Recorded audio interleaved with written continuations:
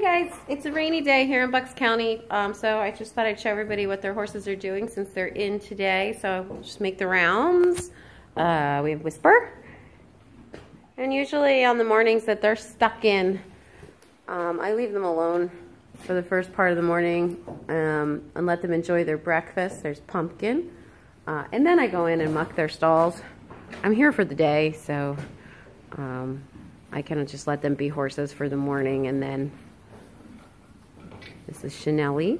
So once they're done their first go around of hay and they've had a nice quiet morning, then I'll interrupt them with stall mucking Albert and Surprise and Secret. So interestingly enough, you might notice that the horses that have the slow feeder hay nets, Amber has his slow feeder outside, they still have hay.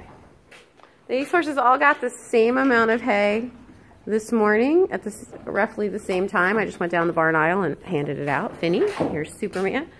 And the ones with the slow feeders, as you can see, still have hay, and the ones without the slow feeders are essentially finished, if not completely finished. So those things do actually work. Let's go down the lower barn.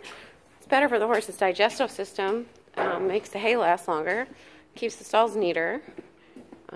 There's less waste, so it's better for the bottom line of the barn. And keeps the horses busy on the days they're in. You know, they're not standing around with nothing to do now.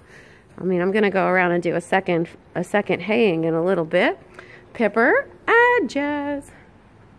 So that's what's going on at the barn. I've had all morning just hanging out eating hay.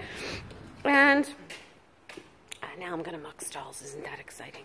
So have a good day, guys.